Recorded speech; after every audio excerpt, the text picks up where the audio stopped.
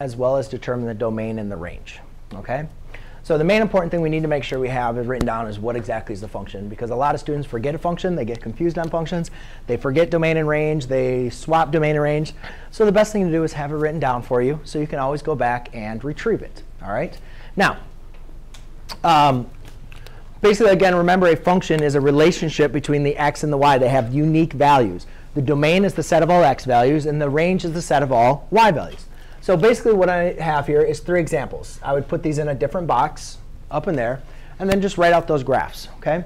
And basically what we're going to do is we're going to determine if it's a function or not, and if it is, to identify the domain and range.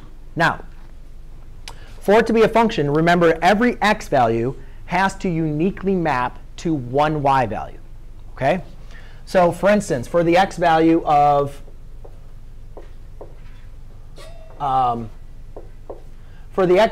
at 2, when x equals 2, is there a coordinate, is there a point on that graph where there's a y value when x equals 2? Yeah, it's like down here. Right? It's like negative. It's really, you know, assuming I'm just making this up. But you guys can see, for the value of x, there's only one value y, correct? There's not 2 values. If there was 2 values, or 3 or 4, it wouldn't be a function. So whenever you have for every x value, now is there any reason for you guys to believe that for other x values, just looking at this graph, that the x is going to have more than one value, at any point? No. And the best way that we like to teach this, because it's pretty easy visually to look at that, is what we call using the vertical line test. Because as you guys can see, if I was to create a vertical line at x equals 2, the vertical line only crosses the graph one time, right? Meaning that the x value, there's only one x value, there's only one y value at the x value of 2. So as we move this vertical line across, you can see that the vertical line never crosses the graph more than once, meaning there's only one unique y value for each x value. So that is a function. Now let's go and determine the domain and range. The domain is the set of all x values. As you guys look at this graph, you can see that this graph keeps on expanding, right? As this graph goes down, it's going to keep on going to the left. And as it keeps on going to the left, it's eventually going to approach negative infinity. So we can say negative infinity. And then as this graph goes down, but remember, we're dealing with x, which is left and right.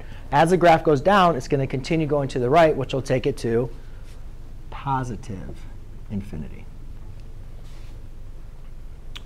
The range is the set of all y values. Now we're looking for the y values up and down. You can see that this graph kind of plateaus, right? It has a maximum point. So first thing we always want to do is the lowest point. See how far the graph goes down. So how far does this graph go down? Negative infinity. And then it's going to go all the way up to 0. Now, 0 is included in this graph, so I'm going to use a bracket rather than a parenthesis. And we'll talk more and more about this once we get into a little bit more difficult problems. OK, so for the next one, you guys can see that. Let's go and look at x equals 2 again. At x equals 2, we have an issue.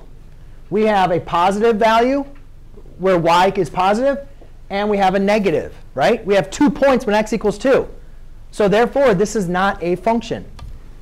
You can also see that it does not pass the vertical line test. So this is not a function. All right. For this next one, you guys can see, if you guys just look at this vertically, you can see this would pass the vertical line test. The domain, let's see. We always go as how far left does the graph go? Mr. McLogan? Yes.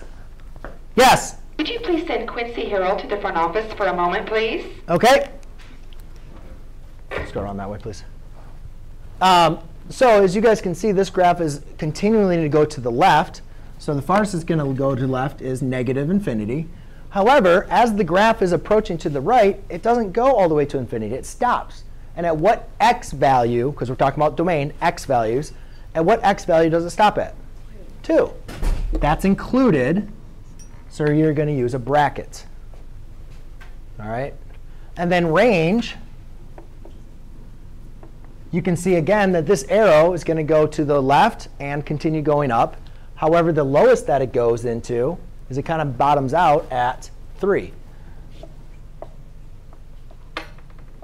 So it'd be 3 comma infinity. All right. Now I got